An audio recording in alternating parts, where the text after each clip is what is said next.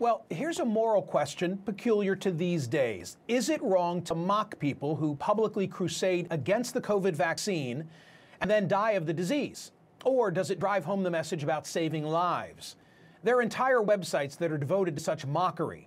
SorryAntiVaxxer.com gleefully tallies stories and photos of anti-vaccine advocates who end up in the ICU, intubated, and/or dead from the disease. One recent case of this kind of tasteless taunting spurred two dueling opinion pieces in the Los Angeles Times. Orange County Republican Kelly Earnby, a former assistant DA and state assembly candidate who had lobbied publicly against the COVID vaccines, passed away earlier this month at age 46 from COVID complications. She was unvaccinated. Earnby's death unleashed a torrent of reaction on the internet. On her own Facebook page, under a Christmas collage that she had posted, there are now more than 4,600 comments. Some are sympathy notes. Many others are not. In response to the piling on, LA Times columnist Nicholas Goldberg wrote, "I don't understand how crowing over the death of others furthers useful debate or increases vaccination rates." But a few days later, Goldberg's colleague Michael Hiltzik published a column expressing the exact opposite. Quote, "Mocking anti-vaxxers' COVID deaths is ghoulish, yes, but may be necessary." Michael Hiltzik joins me now. He's the LA Times business columnist. He's also a Pulitzer Prize winner. Michael, let's make clear at the outset, you are not talking about the everyday people who don't get vaxxed, sadly contract COVID and die. You're talking about people with a platform, right? That's correct, Michael. In my column, I made a distinction. I pointed out that the unvaccinated really fall into three categories. There are those who can't get vaccinated for legitimate reasons, small children, people with genuine medical contraindications of vaccination. Then there's a fairly large group of people who I think have been duped into resisting the vaccine, duped by misinformation and disinformation about the vaccines and the sort of nonsense about preserving our freedoms in the face of this pandemic. The real targets who are important here are those who spent the last few months or years of their lives crusading against sensible, safe policies such as vaccination, social distancing, and what have you, and ended up paying the ultimate price for basically their own folly. I'm going to put on the screen the paragraph that I highlighted from your column. It's this: mockery is not necessarily the wrong reaction to those who publicly mocked anti-COVID measures and encouraged others to follow suit before they perished of the disease, the dangers of which they belittled. Expand on that. Sure. Yeah, we have a sort of a cultural habit of not speaking ill of the dead, of treating the deceased, looking at the good they've done during their lives. I'm not sure that in this case that's entirely appropriate, because so many of them actually have promoted reckless, dangerous policies. And as I wrote there, they took innocent people along with them.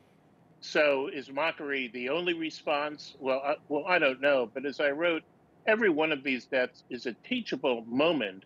And unfortunately, we haven't been learning from the lesson that we should be hearing from them.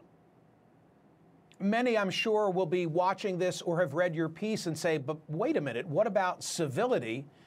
In your column, you say civility's a fraud. What do you mean?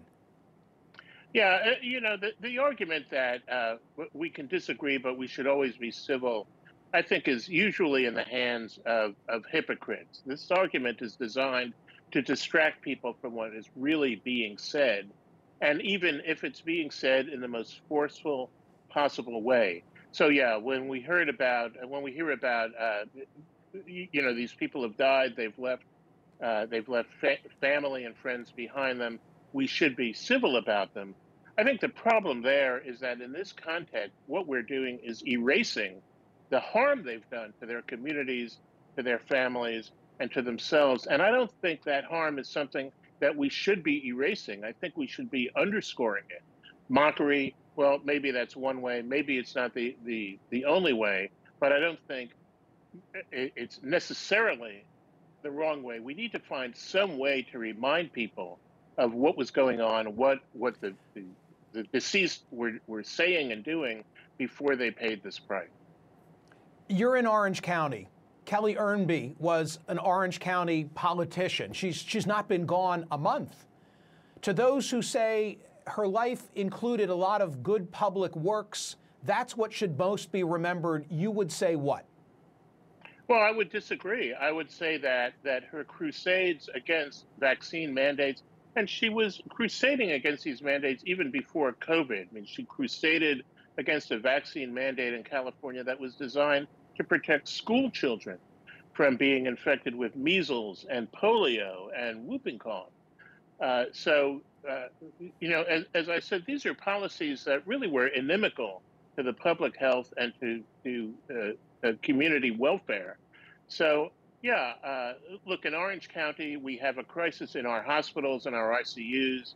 As we've reported at the LA Times, it's taking longer for ambulances to get to people who need to be transported to the hospital. We have 9 hospitals that have had to bring in extra wards and emergency wards to deal with the onslaught of COVID. This is a consequence of the sorts of policies that Kelly Earnby championed during her life. And do we want to forget about that? Michael, do we want to ignore it? I don't think so. A quick final comment. When I hear of someone who dies of a motorcycle accident and wasn't wearing a helmet, I'm nevertheless sad for their loss. You know, poor son of a gun is gone. Maybe I also say I wish they were wearing a helmet. Maybe it would have saved their lives. A fair analogy or not a fair analogy? And I'm limited on time. No, I think that this is very different. COVID is an infectious disease. Motorcycle accidents are not. They really affect just the motorcycle rider or driver. COVID affects everybody, and we need communal policies to combat it. I know you're getting a huge reaction, mostly favorable or unfavorable? Well, I'm getting mostly unfavorable reaction in my emails, but I think it's clear from other metrics that people are reading the column. I think a lot of them are agreeing with it. On your own website, you ran a poll, and if I read it correctly, 2/3 of your respondents are in agreement with what I wrote. True. No, like 10,000 people responded on my website yesterday or the day before, and 2/3 agreed with your sentiments. That's true. Michael Hiltzik, thank you so much for your willingness to get up early and talk about this. I really appreciate it. Happy to be here with you. Let's see what you're all saying via my own social media, Twitter, Facebook, YouTube, et al. Not popular, but they've been doubly victimized. Lack of critical thinking skills and disinformation. Not popular, but they've been doubly victimized. Lack of critical thinking skills and disinformation. Look, I get his argument at the end when I raise the helmet, the motorcycle helmet. That is an instance of don't tread on me, individual liberty. I'm going to make this decision on my own behalf. And what Michael Hiltzik is saying is about those who have a platform and have used their platform to advocate against vaccine mandates, against vaccines generally. Now they've gone beyond the motorcycle scenario, and they're having an impact not just on themselves, but on everybody else as well.